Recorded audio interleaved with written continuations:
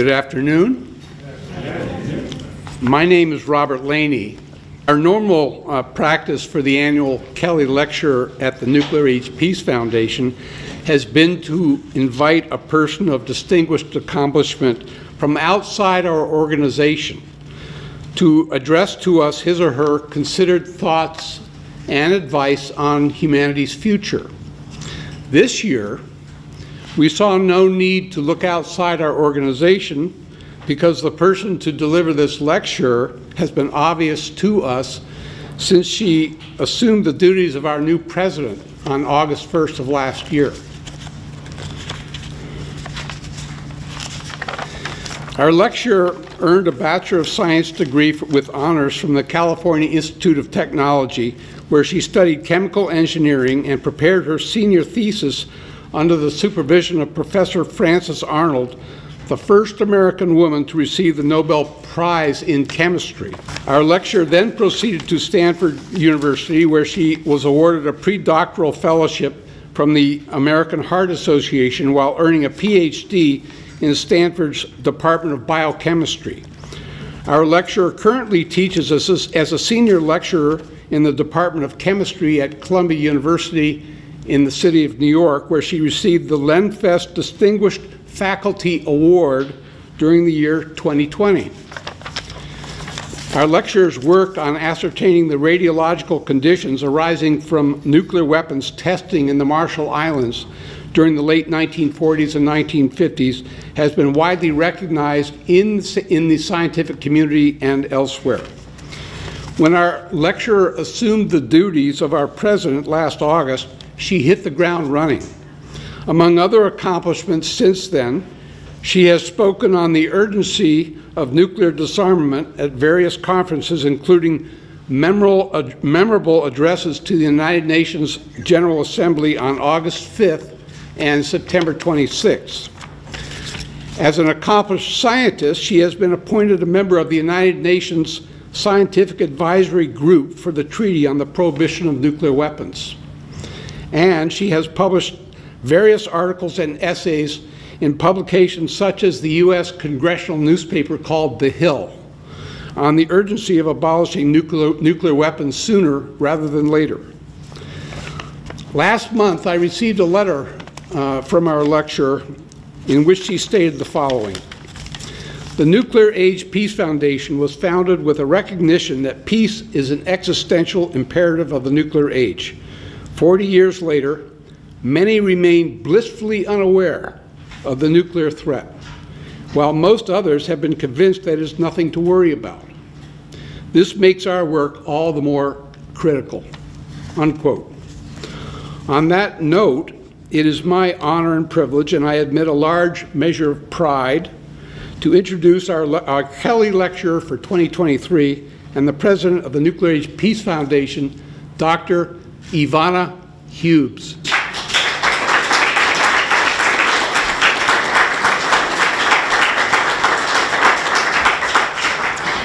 Thank you, Rob, so very much for that overly kind introduction, and I am really, truly indebted to you and to the rest of our wonderful board, as well as our staff, Carol Warner and Sandy Jones, without whom today's event simply wouldn't be possible. I also want to acknowledge Christian Ciobanu, who is our Policy and Advocacy Coordinator, and is joining us from New York virtually with a rather large virtual audience. And so we're trying this for the first time. It's the modern world. We can have people here in Santa Barbara, and we can have people joining us from all around the world.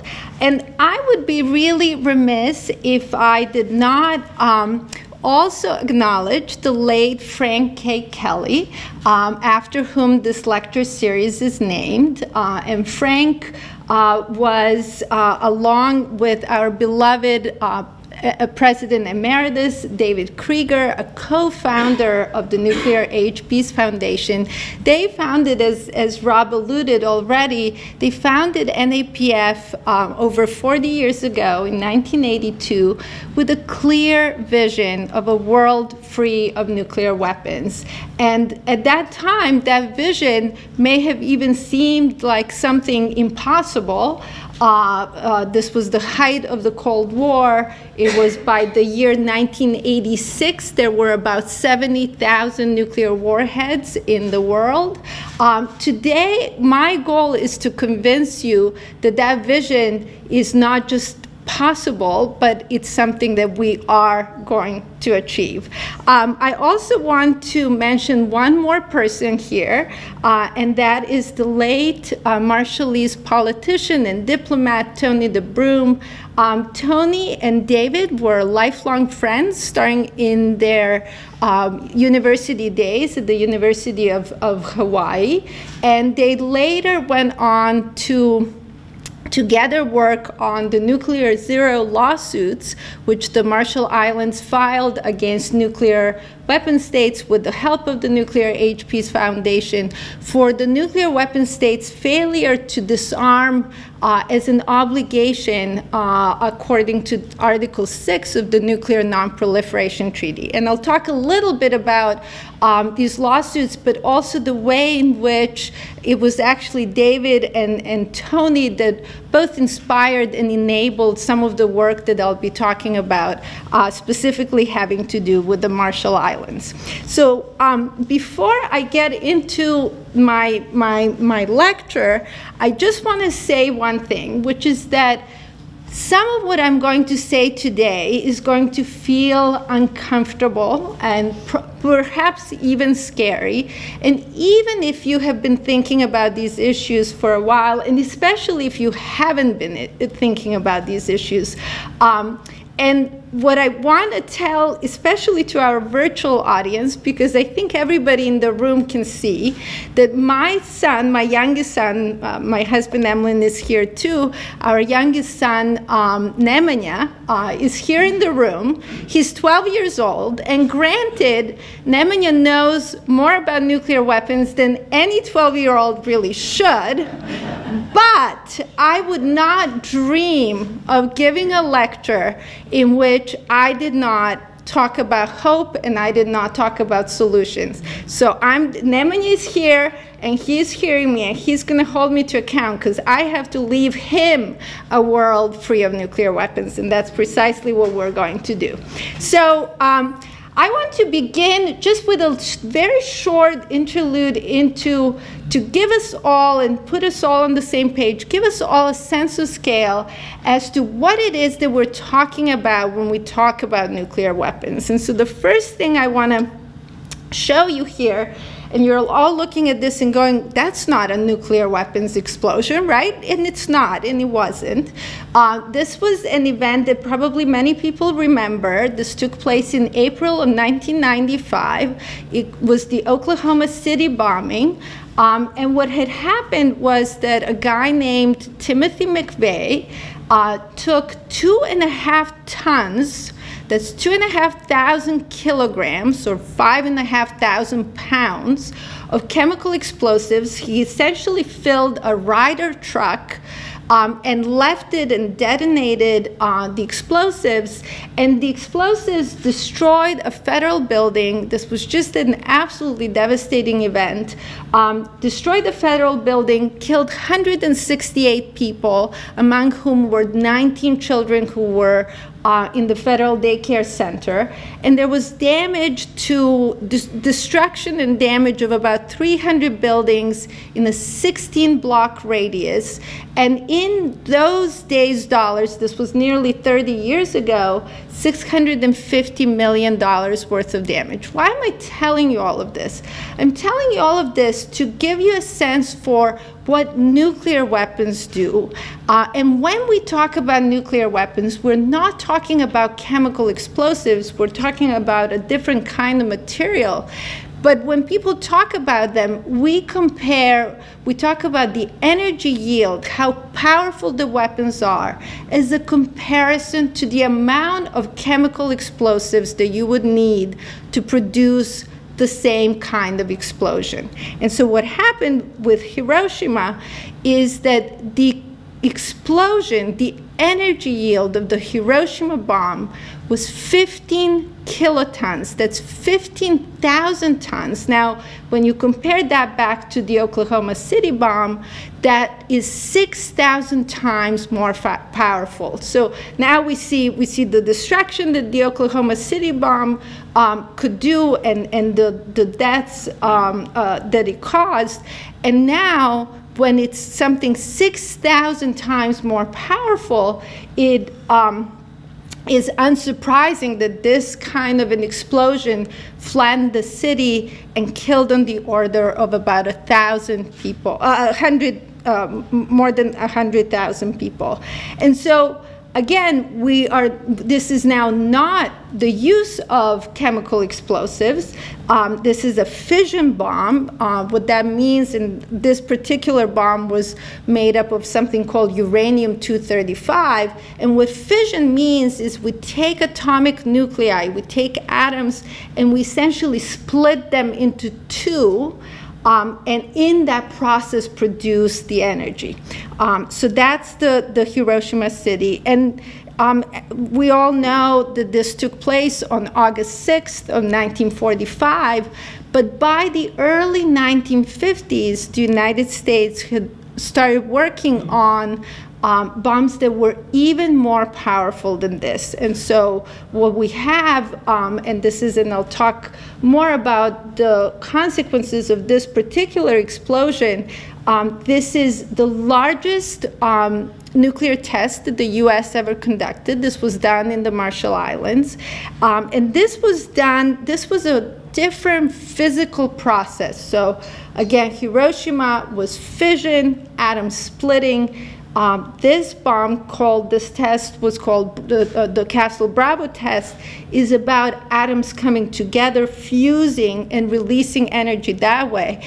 And this explosion was 1,000 times more powerful than the Hiroshima bomb. This was 15 megatons, so we're not talking about 15 million tons of TNT equivalent, or 15 billion kilograms of TNT equivalent. It is absolutely, this is just an absolute monstrosity. And the mushroom cloud that you're looking at in the image was 25 miles high. Right, so absolutely unimaginable. This kind of an explosion caused fallout that actually spread all around the world and contaminated essentially the entire world, and of course had the most detrimental consequences locally in the Marshall Islands, as I'll describe. So now I'm ready to go into the lecture. I am going to talk about the past, the present, and the future of nuclear weapons. And I'm going to begin with the past. And really what I want to just give you a sense for is the past for Japan and the Marshall Islands, but really just give you a little bit of a sense for some of the hidden past. I'd like to think of this as the kind of hidden history of what actually took place both in Japan and in the Marshall Islands. So of course, it wasn't just Hiroshima, it was also Nagasaki. It turns out in Nagasaki, the bomb that was used was also a fission bomb. So again, atom splitting. It was a different fission material called plutonium-239. And the yield of this bomb was a little bit larger. Hiroshima was 15 kilotons. Now you all know what that means, kilotons. It's comparison to TNT. This was 21 kilotons of TNT, and the number of casualties was actually a little lower than Hiroshima, partly because the city was smaller and had a smaller population, but partly also because it's a city that's nestled between mountains, and the mountains actually contain some of that damage, some of that destruction. The next thing that I'm going to show you is probably the hardest graph I'm going to show this entire lecture, but it's really important, and it's really, really part of this, what I like to think of this hidden history. And this is work that has been championed by Mary Olson. I believe Mary might be on the call virtually with us. If she is, hi Mary, and thank you for all of your amazing work. what you're looking at is a graph of risk of getting cancer based upon age at exposure to radiation. And so what we're seeing here on the x-axis is age at time of exposure. I'm trying to find my mouse. Where is my mouse? It's there in the middle. You see it? It's funny, I don't see it. Do it again. It's down at the bottom. It looks like a nap. Okay, it's hard for me to see it. It's okay. I'm going to stay here. So the x-axis, right? We're looking at the x-axis. So on the left is age at time of exposure is 0, so just at birth. And then the age goes up to the right. And then we're looking at the risk of getting cancer at some point in your life, depending on when you were exposed to this radiation. And I just really want you to take 2 lessons away from this. The first lesson is it's pretty obvious that the risk is higher if you were exposed to radiation earlier in life rather than later in life. And that we sort of all kind of intuitively get. We understand that, you know, people put hats on babies and put them under umbrellas and put a lot of sunscreen and so on. So radiation is bad. The younger you are, the more risk of getting cancer later in life you would have. What is not as well known is that the risk is actually not equal between males and females, and the females at all ages compared to males, exposure to radiation leads to higher cancer rates. So that's that, and I want you to keep this in mind when I later talk about some of these radiation limits and so on. Another thing that I like to think of as part of this sort of hidden history of nuclear weapons is that people often think that what happened in Japan was the only time that humans suffered from nuclear weapons, and that is absolutely false. There has been a long legacy of human suffering due to nuclear testing, and the nuclear testing really took place essentially all around the planet. So on this map, what you're looking at is all of the places around the planet where testing was conducted. The colors of the circles have to do with what country conducted the tests, and I'll go through them in just a second. And the size of the circle has to do with how large that energy yield, the thing we started the lecture with, how large of the explosion it was. And one of the things that you can see is that there was testing done essentially everywhere on the planet except for South America, Central America, and South America. So in Africa, we see tests were done by the French in Algeria. In Eurasia, we see the Soviets tested some in Eastern Europe, but mostly in Asia. Bulk of the testing was done in Kazakhstan and also in the Arctic. The Chinese tested in the deserts of Western China. The US tested in the deserts of the American Southwest. And then and the British tested in Australia, also those pink circles. But I think it's fair to say that the lion's share of the testing was conducted in the Pacific. And I just want to highlight 3 places. So it's Marshall Islands. Here, I'm still looking for that mouse. Marshall Islands on the left, the blue circles on the left in the Pacific, and then the Republic of Kiribati, where both the US and the United Kingdom tested weapons, and then down south, South Pacific is French Polynesia, where the French tested nuclear weapons.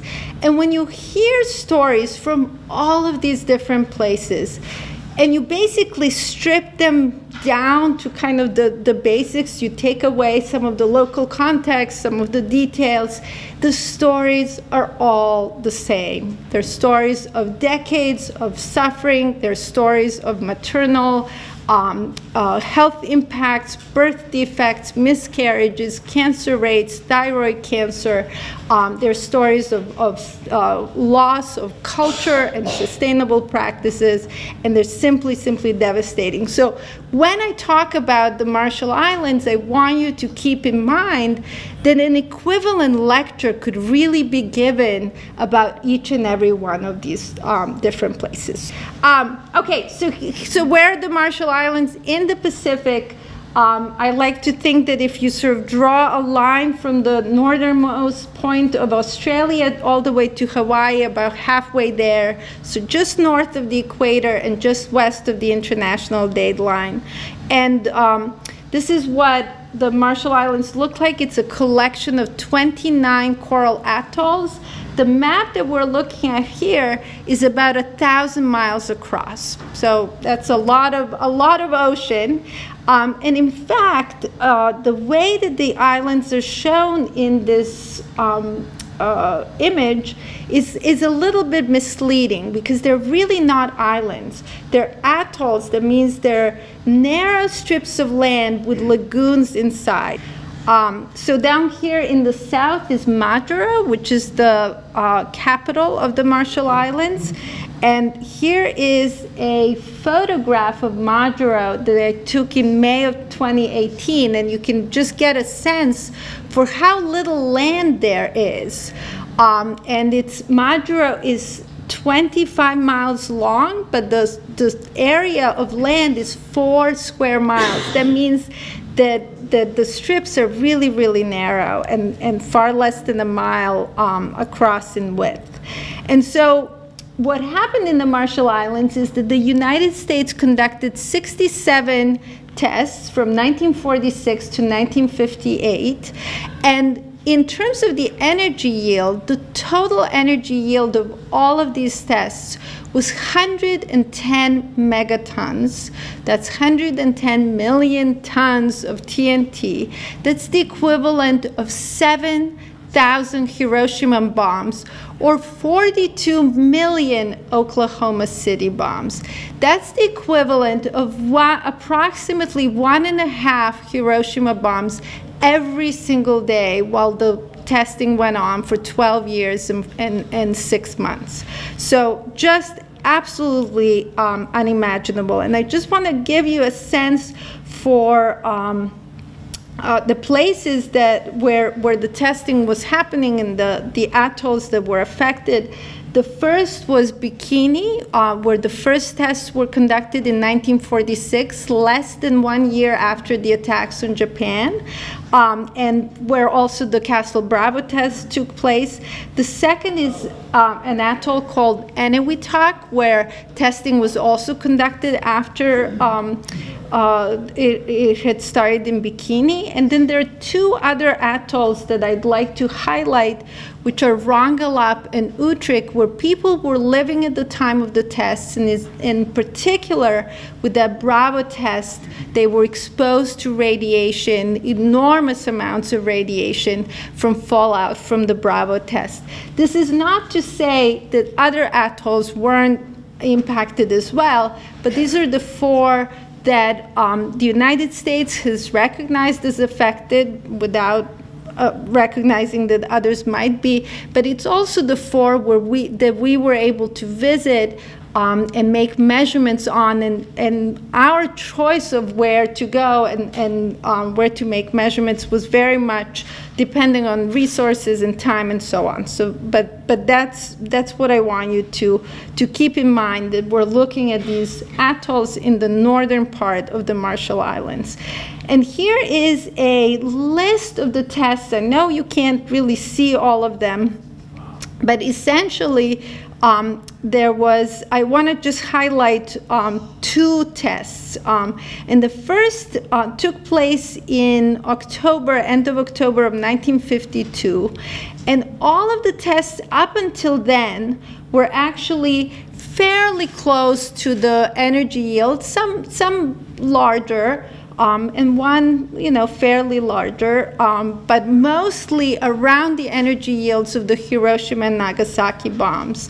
And then there was this huge jump in the energy yield. So it went from Hiroshima and Nagasaki, 15 and 21, and then this Ivy Mike is at 10,400 kilotons. So this is when the U.S. made the first hydrogen bomb.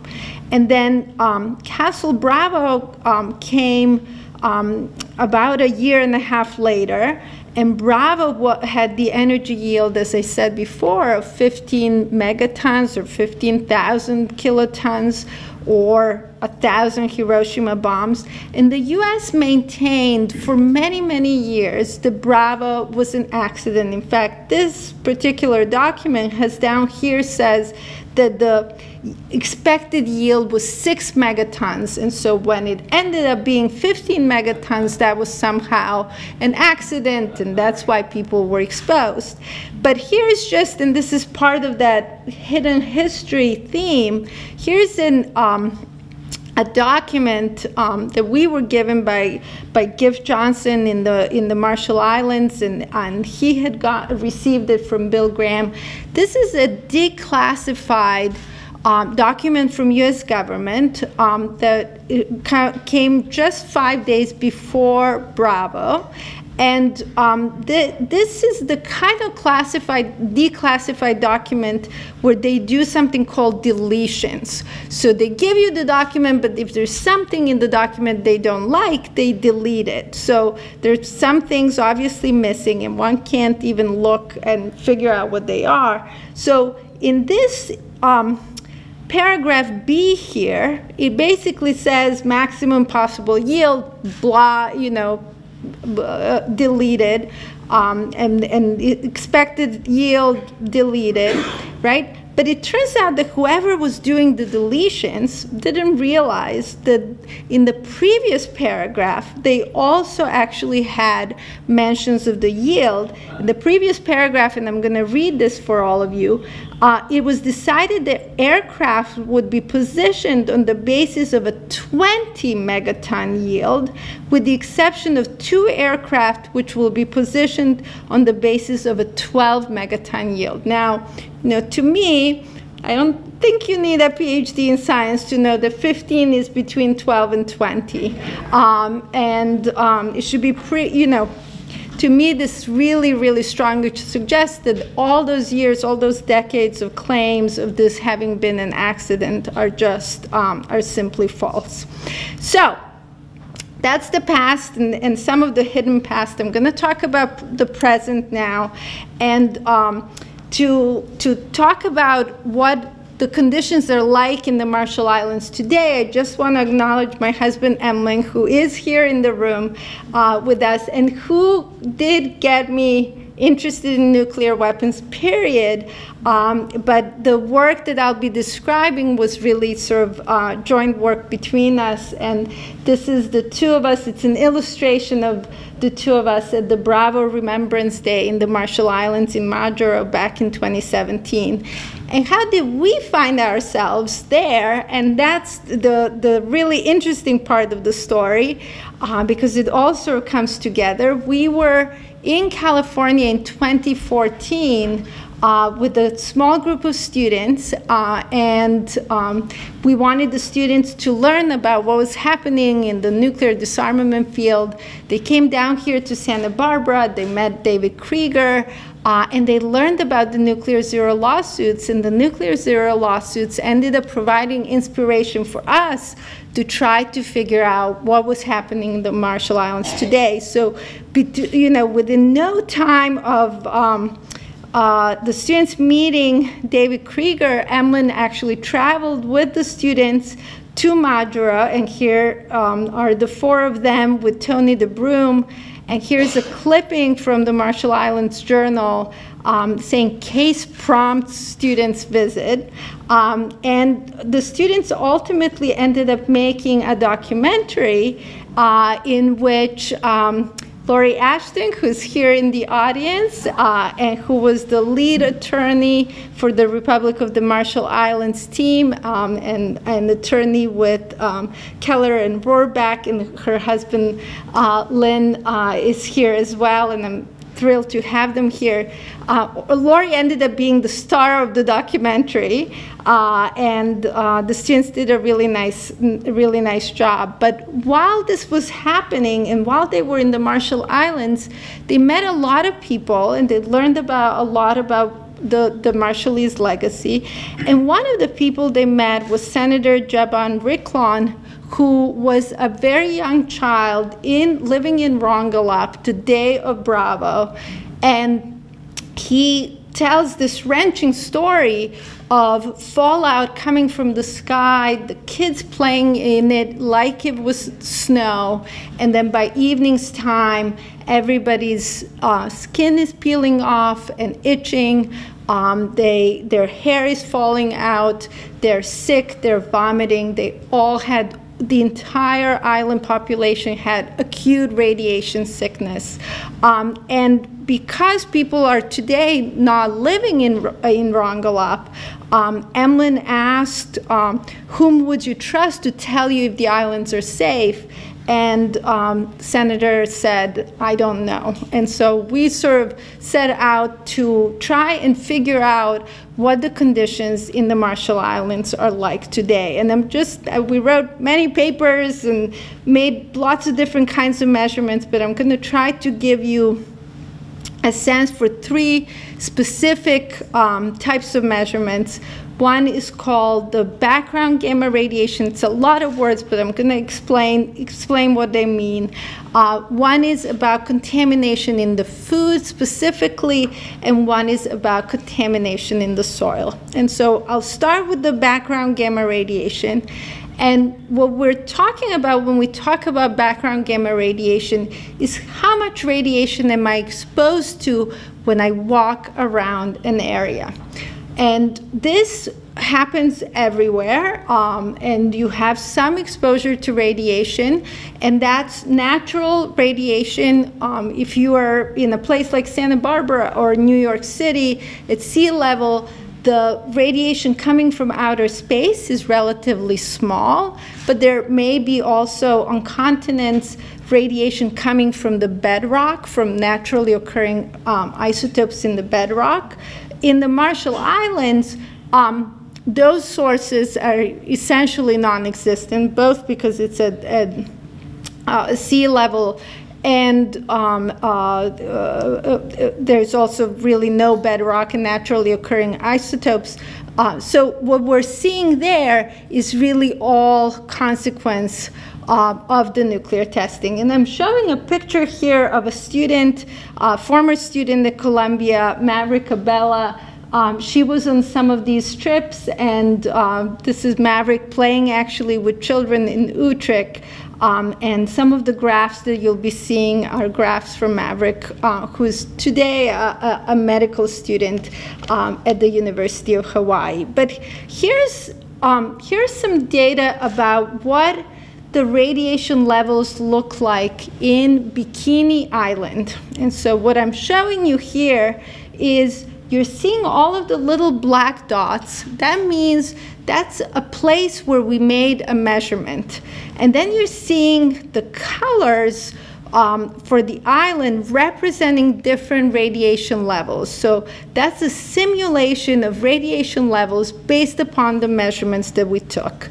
And the colors here are sort of translated into values of external gamma radiation. And what I just have to tell you is that in the United States, if you live near a nuclear power plant, the permissible level is 15 millirems per year. So that's about here in the purple, right? And we see the Bikini is not purple, right? In fact, we see that the inside, the inner parts of the island are at very, very high radiation levels. So I want to just, that's Bikini. And I want to show you, and I'm not going to go into the details here because it's complicated and there are different atolls and so on. But I want to show you that when we looked at different islands and different atolls, it wasn't like we just found everything was red or everything was yellow or everything. It was complicated. Some islands had very little radiation or no radiation that we could tell coming from the contamination, and some islands had a lot. So again, just to give you a sense for the complexity. And then the second kind of measurement is the cesium-137 in the food, and this is another student who was involved in this work. And in the Marshall Islands, the food, the locally grown food are things like coconuts and pandanus and breadfruit. And so this is a coconut grove on Bikini Island. The reason the cesium-137, so cesium-137 is one of those products of when you take uranium or plutonium and you split it, one of the things that you get is the cesium-137. Cesium-137 in and of itself produces gamma radiation. But here's why the food part is important here for this particular isotope. And it's because cesium is chemically similar to potassium. And you all know, right, that when you eat bananas, you intake potassium. And so what happens is that if cesium is in the soil, the plants take it up like it's potassium, but then also if you eat it, your body takes it up like it's potassium. And then once it's in your body and it's releasing gamma radiation, that can be very, very dangerous. And so we looked and found cesium-137 levels on different islands and so on. But once we found those levels, we started to look at what does this mean?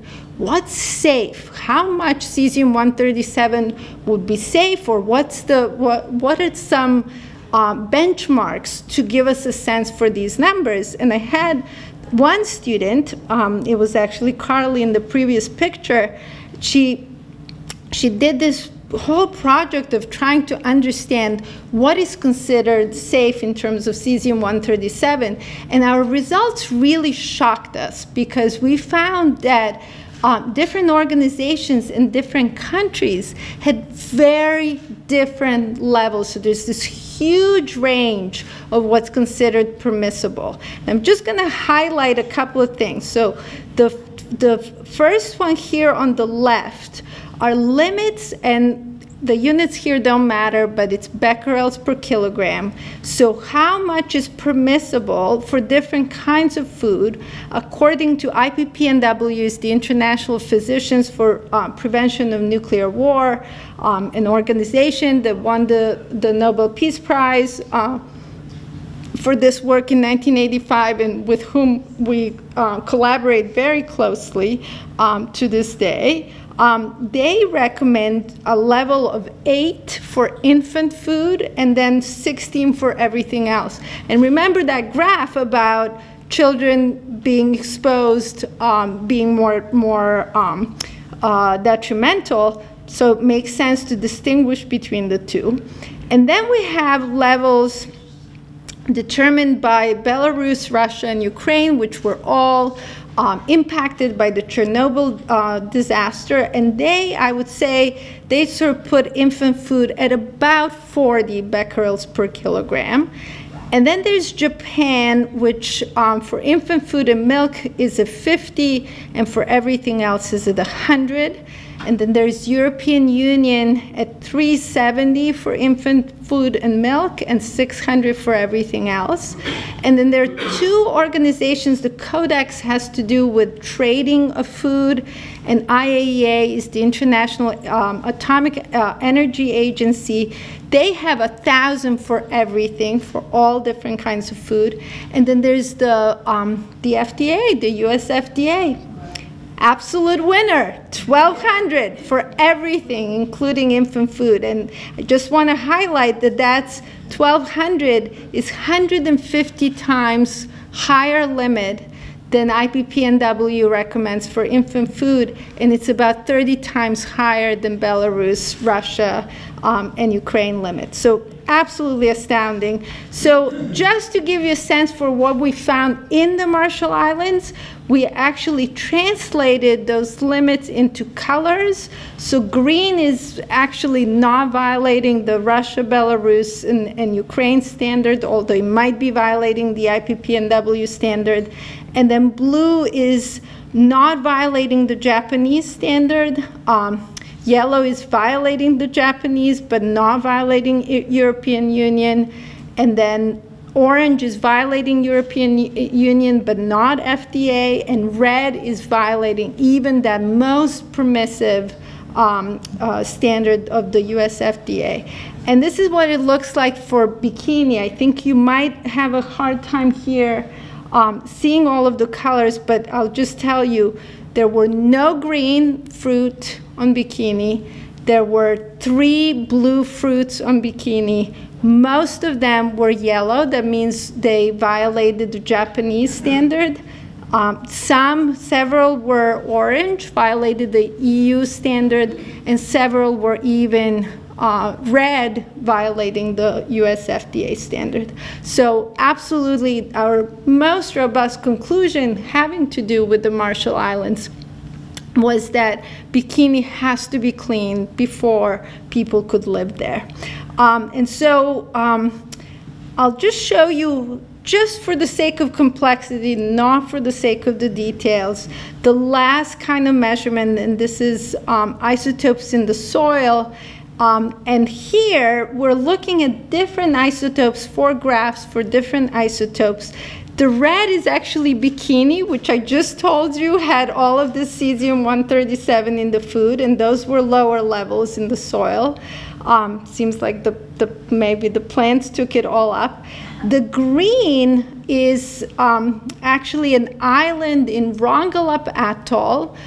It's called Nayan, and it's Rongelap is not where the testing was conducted. So this was an absolute surprise to us. And then this blue here, where a particular isotope is really high, is Runit Island, which is where the U.S. Essentially stored nuclear waste after doing some cleanup in the Marshall Islands. So here's the summary. You made it through most of the science. And the summary is that really what we found was a complex picture. Again, our most robust conclusion had to do with bikini and simply saying that between background gamma radiation and cesium-137 in the food, bikini must be cleaned. And it, we talked, was complicated. We found some islands in the south where the U.S. had conducted a cleanup effort to show no signs of contamination. But it has this Runit dome. That's a whole lecture in and of itself. And then we found some evidence of radiation in the northern part of the atoll. And then Rongelap, which is close, 100 miles from Bikini, again, where people were living at the time of the Bravo test, we found some good news in Rongelap Island itself. But then there was that Nayan Island, which is in the same atoll, where we found so much contamination that was really surprising to us. And finally, Utrecht was where we did not find evidence of contamination today. That doesn't mean that perhaps there are other measurements that might point to presence of contamination. And it, of course, doesn't mean that it wasn't there and didn't impact people at the time. But that whole summary, and I tried to give you a sort of simple of a picture, but it really is complicated. It was not complicated according to the media, not at all. So there was an LA Times journalist with whom I spoke the day before her article came out, and she asked me for one type of measurement.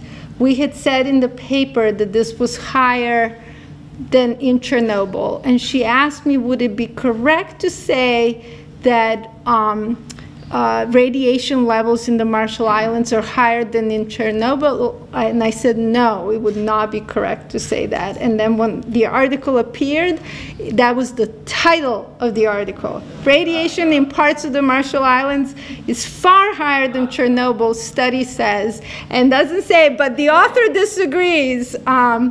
And after that, it was like they just all kept writing the same thing. Newsweek, Marshall Islands, where US ran 67, they added more contaminated than Fukushima and Chernobyl. And then CNN, parts. So see here, Marshall Islands, it's like the whole Marshall Islands are more radioactive than Chernobyl, right? And then CNN goes back to parts of the Marshall Islands. And if you think that I'm just being critical of the kind of left-leaning Democratic Party supporting media, I'm not. Here's Fox News in on the action saying radiation higher. I don't know how you put quotes on higher and what that means, but here they are.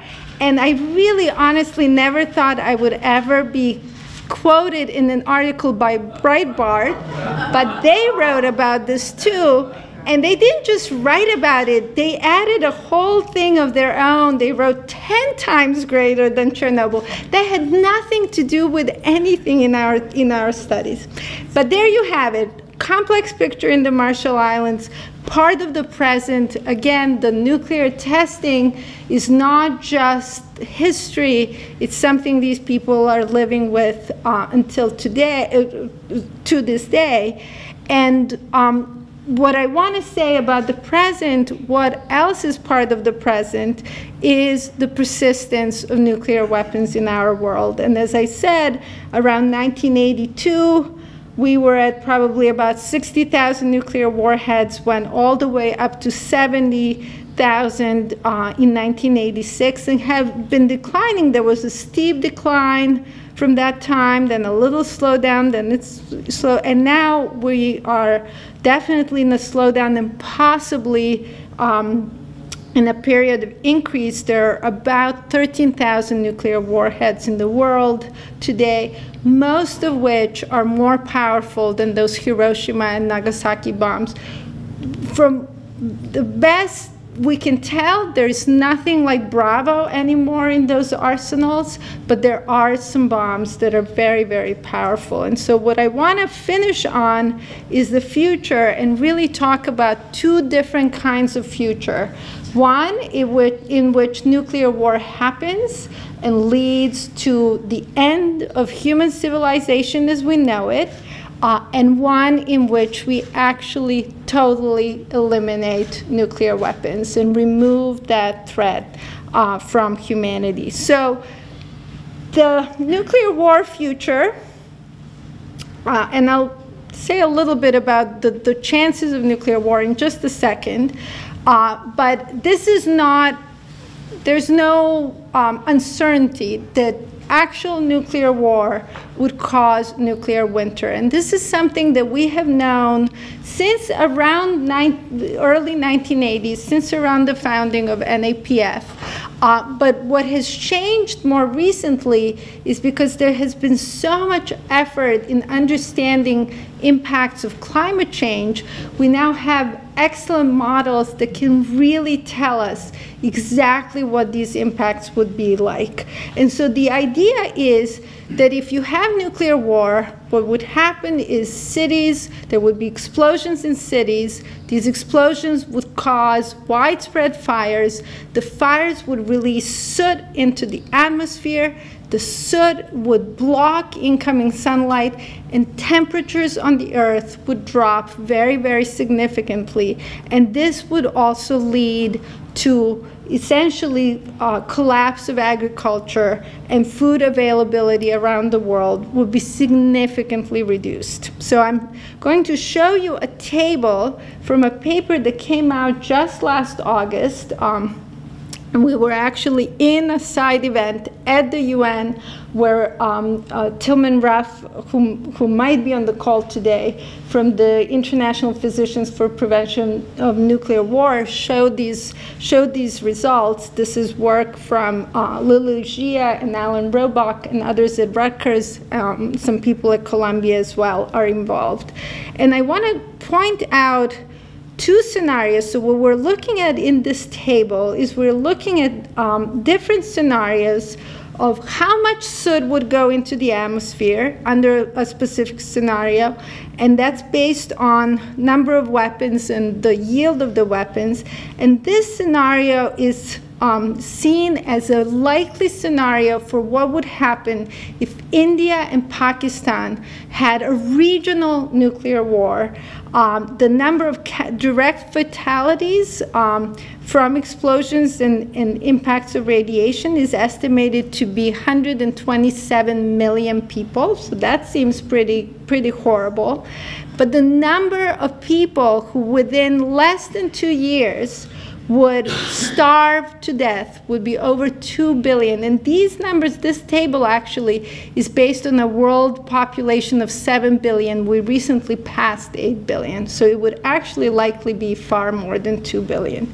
And then the other scenario is where the United States and Russia use 1/3 of their current arsenals, 360 million direct casualties, and over 5 billion, easily 5.5 billion people starving to death within the first year or two. And this is simply, quite simply, the end of human civilization as we know it. This is just not the world in which we can have Kelly lectures and talk about humanity's future. So I was exactly 2 weeks ago, I was at a high school giving a talk. I was invited by some students. It's called Hunter College High School in New York City. It's a premier high school, public high school. And I was there and gave a short talk and met with students and so on and so forth. And I was looking for some news clips, for some screenshots from the news to share with the students. And I found this about Avril Haines, who turns out is an alumna of Hunter College High School in New York City. And Emlyn and I had actually met her at Columbia and talked to her about the Marshall Islands work. She was really like a lovely person in a small room. But anyway, she recently said that Russia is very unlikely to use a nuclear weapon. And what I said to the students at Hunter College High School, which like many places in New York City has multiple floors, I said to them, you know what else is highly unlikely? It is highly unlikely that I'm going to walk out of this building and go down the stairs and fall down and break my leg. And you know, if that happens, it's okay. My life is not over, the world is not over, but highly unlikely for end of human civilization as we know it is just not good enough. It's not good enough, and it for us, and it shouldn't be good enough for someone like Avril Haines. They need to know better. They need to be told to do better. It's just not acceptable. So what is acceptable? Well, acceptable is 0. And that is what the Treaty on the Prohibition of Nuclear Weapons can deliver for us. This is a treaty that was negotiated in 2017 by 122 countries, including North Korea. This was a treaty that entered into force in January of 2021. It has currently 68 ratifications. 92 states have signed it. It bans everything having to do with nuclear weapons, but it also includes humanitarian provisions for victim assistance in environmental remediation, which is precisely Marshall Islands is just one example of the kind of place that needs both victim assistance and environmental remediation. So what are we doing? This treaty needs our help. We are working very hard on promoting it. Universalization is the idea that all countries in the world need to join this treaty, and that the more countries that join it, the more pressure there will be on the remaining countries to join as well. And then there's also important work already going on with respect to how you actually implement the treaty. And so Christian in particular is very involved in the working group on Articles 6 and 7, which are the humanitarian provisions. And as Rob already mentioned, I'm part of the scientific advisory group. And on promoting the treaty, we're doing everything we can. We're writing articles, we're giving statements, we're organizing events, we're doing interviews. We recently wrote letters to all G7 leaders. We even have responses from Canada. It turns out Canada would really not do well in nuclear winter. They would be one of the first ones to starve. So it's a good thing for them to think about this. And we also really put disarmament education and youth at the center of our efforts. We work with many other organizations. We outreach to leaders in Congress, and we are on this. We have to save this world. And so what I really hope is that I have convinced you is not just the nuclear zero is necessary, but the nuclear zero is also possible. So I'm gonna stop here and take some questions.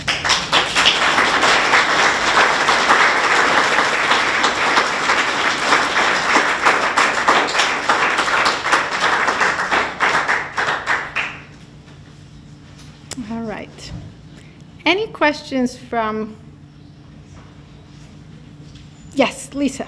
Well, you hear, when we sit at a table with friends or something and bring up the nuclear disarmament, and it's met with, but how? We can't give up ours because they. So is there a plan that comes from nuclear disarmament groups that says this is the way this can happen? Obviously, it's not going to be one country that says we're done. It's got to be step by step. So yeah, it has to be out so people can understand. Yeah, absolutely. I mean, I really do think that the first step, all of these countries, they should sign this treaty. If you sign a treaty as a leader of a country, you essentially signal that you're serious about this issue. You're under no obligations. The obligations come when a country ratifies a treaty. And so the way I think about this is that the way it has to begin is with US and Russia coming down to a much smaller US and Russia. So I said about 13,000 nuclear warheads in the world today. Of that, US and Russia are over 90%. So US and Russia each have about 6,000 nuclear warheads. They need to come down, and they need to come down together. And I really think that for this, what's needed is both leadership at the very top, but bottom up. I think about it as cut out the middleman. We need, and for me, the inspiration is really something like the Atmospheric Test Ban Treaty, which Kennedy and Khrushchev negotiated. The Senate had no interest in it, but then Kennedy went into this kind of public campaign mode, got the general public behind the treaty, and then the Senate ratified 81 to 19. I mean, an absolute success. So US and Russia need to start first, and then it needs to be multilateral negotiations with not just our friends, but with whoever we consider our adversary. I think that anyone who thinks that North Korea is just going to give up nuclear weapons because we told them to is crazy. North Korea may well give up nuclear weapons if everyone else is giving up nuclear weapons. But they're not going to give them up if we don't agree to give them up. And then there are all kinds of things, and this is part of what even the scientific advisory group is tasked with. How do you verify? And we have so much technology, and the good thing about nuclear weapons is you really can't make them. They're not like a garage project, right? So you're gonna know if someone is doing this, and there can be obviously inspections and verifications and so on. But it has to be a step-by-step, and it has to be countries coming together. And we need leadership in the world that is actually focused on what's important. The one thing that's very exciting about the treaty is that it was in many ways the efforts from the effort of the global South. They looked at things like nuclear winter and said, wait a second, your nuclear weapons could destroy our countries, even if a nuclear bomb never, reaches anywhere within our borders or even on our continent. So yes, I mean, people are on this, but we do need serious leadership, and we do need much more public support. The public support question is a difficult one because people also don't want to hear some of this. This is not, it's not like the most fun topic to talk about at the dinner table. But for me, especially as a scientist, but especially as a mother, this is the most important thing to talk about. So thank you for that question. Yes? How long does cesium last in food? Say that? How long does cesium last in food? Oh, how long? Cesium has a half-life of about 30 years. What that means is when you start with an initial amount, 30 years later, it's half of that. Another 30 years is 1/4 of the initial amount, and so on. It's generally accepted that you need about 6 to 7 half-lives, so probably 200 years. So it's not going to go away quickly. I didn't point out a lot about plutonium, but plutonium stays around for thousands of years, so that's even worse. Then there's another isotope, strontium-90, which behaves like calcium, and that we have some evidence of presence in the Marshall Islands, so it's complicated. But yes, it doesn't just go away. Yeah. Yes? What about China? And I would think also North Korea. And does China have any effect on what North Korea is? Yeah, so China is, in my mind, if there is such a thing, and I don't believe there is, as a responsible nuclear weapon state, China is about it. And that's because, one, we have 6,000 nuclear warheads. They have about 300 currently. And they also have their nuclear warheads are separated from delivery vehicles. They explicitly have something called the no first use policy, that they would never use these weapons first. We do not have that. In fact, no American president since Truman has agreed to have a no first use policy. We have a policy in which we can nuke a country, send thousands of warheads to a country without even being provoked. That to me is just absolutely horrible. So they should all give them up, including China. But the responsibility really does lie with the US and Russia right now, just based on the numbers. And in my mind, the responsibility lies with the United States because we are the first country to develop them. We are the only country ever to use them. We wrote the playbook for the nuclear testing era. We essentially told everybody else, oh, well, just go near a vulnerable small population and, destroy their lands and ruin their lives. If the U.S. wants to be the leader of the world, it should be a leader on nuclear disarmament. That is the place to start. And I'll just say one more thing about North Korea. And I commented earlier about, anyone who thinks they're going to give them up without us giving them up is crazy. But nuclear weapons are, and this is not an argument that I love, but I'll make it anyway. Nuclear weapons are essentially the only way. I think we should give them up for moral and ethical reasons and all of that. But they're the only way that a country like North Korea relatively small, relatively poor, could destroy our country. They have about 40 to 50 nuclear warheads. They do. And they could destroy the United States as we know it. And for us not to be leading the way, even out of pure selfish interest, is crazy. It really is crazy. It's absolutely irresponsible. We spend $900 billion on our military budget to be absolutely vulnerable to destruction by a country like North Korea. That's just not good leadership. Yes, How many Jill. people approximately still survive or live in the Marshall Islands? Marshall Islands has an overall population of about 60,000 people, but a lot of people living in the United States nowadays. From some of these northern atolls, they were relatively small populations at the time. Both in Bikini and Eniwetok, people were moved to make room for the tests, and then Rongelap and Utrecht. But, you know, in many ways, this gets to this larger issue of who's a victim of, for example, nuclear testing. And there are all kinds of definitions, and the U.S. has had some compensation programs actually for people here, not in the Marshall Islands, that, you know, you've got to have a checklist, and you have this cancer, and you have that cancer, and that this counts, and that doesn't count.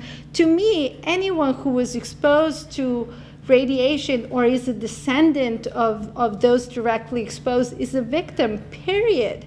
This is not just about getting cancer. Health is about physical, mental, and social well-being, and these people, all of those have been impacted. And again, it's not just one thing. Yeah. So Nancy Martin is asking about the Republic of Kiribati. So both the United States and the United Kingdom tested in Kiribati, in particular on Christmas Island. The total energy yield of those tests was about 1/3 of what was done in the Marshall Islands, which is still a lot. If I remember correctly, about 2,500 Hiroshima bombs. And the thing about Kiribati is there's been very little work done to investigate the radiological conditions. It's really you know, both tragic and just a huge omission. In the Marshall Islands, it isn't just our work. The Department of Energy has been doing work for decades. Our work disputes some of what they have been saying, but at least they've been doing something that has not been true. The UK walked away. The US essentially said, oh, well, they were a colony of the United Kingdom, so United Kingdom let us test there, so we walked away, and then the UK just walked away. Oh, now you're an independent country. So there's been very, very little work done there. Well, I was wondering what you thought about the proposition that the problem we have is that people don't really have a visceral, embodied sense of what the damage is that these weapons can do, and that how do we convey that message? So John is, let me just share with because I don't think everyone here could hear you. So John is asking that people don't really have a visceral sense of the damage, and how can that be conveyed? So, you know, part of the reason I think why some of these movements were, I would argue, more successful in the 80s, part of the reason was that it was part of the popular culture. The popular culture has sort of given up. You know, we don't have blockbuster movies about this. We don't have, you know, TV shows about it. We don't have that presence in the mainstream media. Don't cover these topics except very, very superficially. The one thing I'm a little bit hopeful about this, there will be a film about Oppenheimer by Chris Nolan coming out on July 21st. No one really knows what kind of a take the movie, what sort of a message the movie will send. But I think regardless of the message of the movie, I think just getting people's attention on the issue will be really important, and that actually will be an opportunity for NAPF and other organizations to really kind of get a little bit into the broader public. And we're definitely planning. I'm planning some more op-eds, including, and I'll just share with this audience here, including the fact that, so with my family, I live in New York City in an apartment that was previously occupied. It's a Columbia University-owned apartment, previously occupied by someone named I.I. Rabi.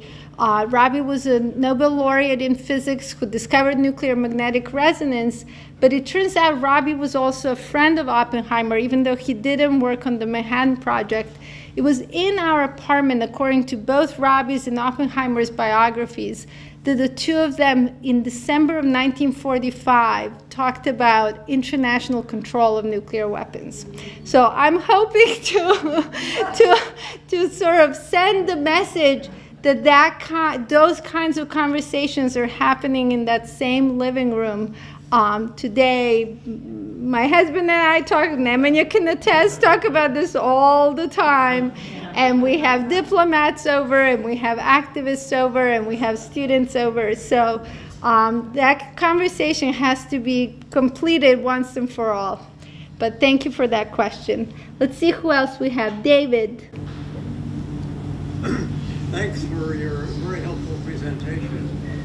My question is, why is gambling with nuclear war and resulting nuclear winter and the death of 5 billion people and the end of civilization as we know it acceptable to U.S., Russian, and Chinese government leaders? Yeah, so David is asking, why is gambling with the future of humanity, why is gambling with something like nuclear winter acceptable? It's not. And it's not acceptable to many people.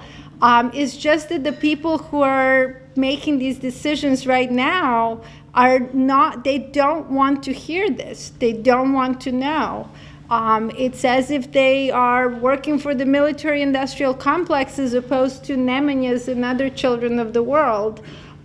This really, you know, and you won't find the coverage of the latest study on nuclear winter in the mainstream media. You just won't find it. They don't want to tell us this, and it's the truth. This is the truth.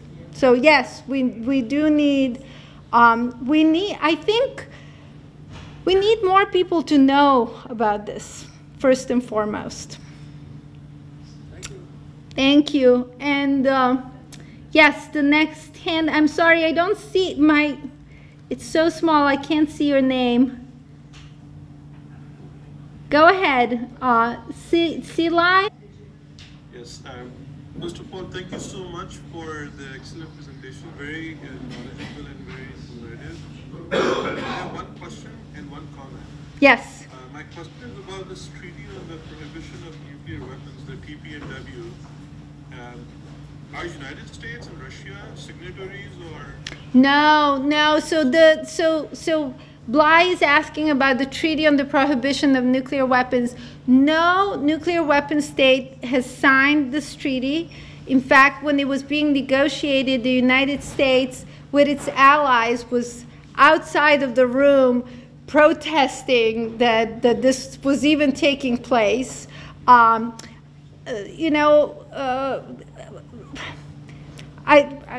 can't say something. This is going to be posted as a recording, so there's some. I'm trying to check myself and not say too much when it's really out in the public. But yeah, no, they're gonna all have to sign. Yes. Because I told them so. Right. Yeah, unfortunate, but it is what it is, I guess. Yeah, no, it has to be, I think it has to be pressure So for a country like the United States, what's really important to recognize is that there are authoritarian societies where people are not able to say what I'm saying today, right? Some Russian scientist who may want to say these things is not able to say them, or a Chinese scientist. But Gorbachev was watching what was happening in the Central Park rally. People leading these countries watch what happens in civil society in places like the United States. So because we have the freedom, may not always be worth all that much, but we do have it. Because we have the freedom to say this, it's important that we say it, and it's important that we keep saying it. And I actually have much more hope that countries like Russia and North Korea would actually be open to this if we were to do the right thing and lead the world. These weapons cost so much money just to maintain, let alone everyone's now supposed to modernize them and replace them because they're becoming too old, and that's trillions of dollars, literally. And so for some of these countries, it would be great to, get that off their budget. And for us, it would be great to get that money that we're spending on this and directed towards issues like climate change and pandemics, etc. So I'll take one more question from online, and then we'll have to close. Thank you. I think that's Ernst. Yes, thank you. I congratulate you for this presentation. Thank you. It's a very insightful presentation. I have one question for you. Yes. You mentioned earlier that the United States should lead by example by being the first to abandon its nuclear weapons. What role do you think American public opinion can play in forcing the government to denuclearize the country?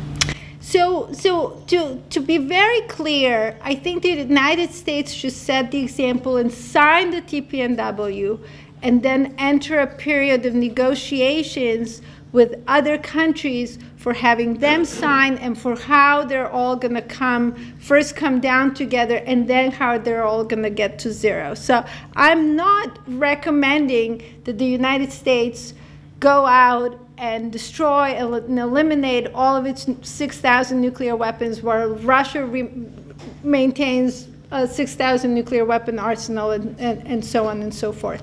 But yes, the general public is going to have to be more engaged on this. And it's not an easy question. It's not one. I was just in a meeting with Richard Falk and a wonderful group of intellectuals from all around the world, and we spent well over 2 hours without really a final solution. But part of it has to be that people need to learn about this. That's one part.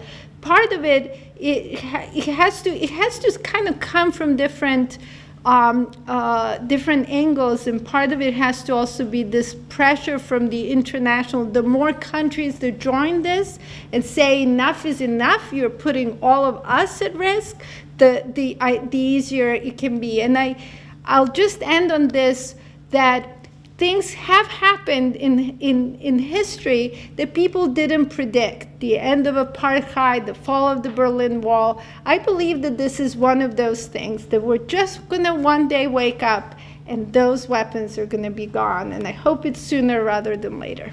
So on that note, I'm going to thank our online audience so much. Thank you all so much. And end the meeting, and thank all of you for being here with us. And for those of you who are staying for our evening program of honoring Professor Richard Falk, I'm looking forward to seeing you further. Thank you, everyone. Thank you so much.